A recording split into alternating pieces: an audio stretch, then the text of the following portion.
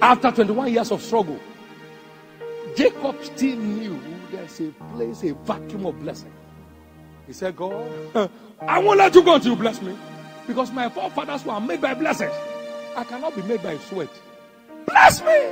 He said, okay, you have prevailed. He travailed for 21 years. He prevailed one night. We prevail by blessings. This generation must come humble and understand the real myth behind breakthrough. Men in the kingdom only prevail by blessings. We command breakthroughs by blessings, not by sweaters.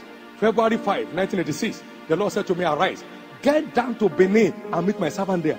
What? Your servant? Benson Idahosa? Your servant? He said, get down to Benin and meet my servant there. And I took off as usual the following day. Ran down to Benin.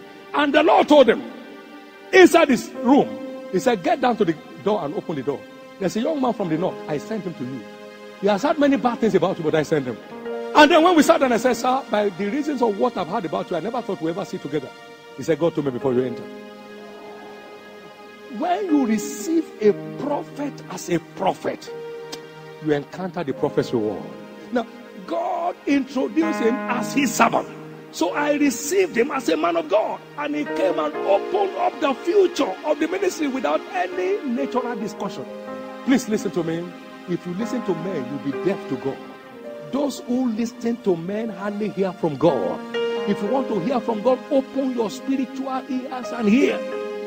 1987, I placed a seed in this man of God. He didn't ask me. He didn't need it. God told me what to do. And as I placed that seed in his hand, to show that I didn't need it, he said, bring forth your hand. And he put it back in my hand. He said, I placed this seed back in your hand. He didn't count it.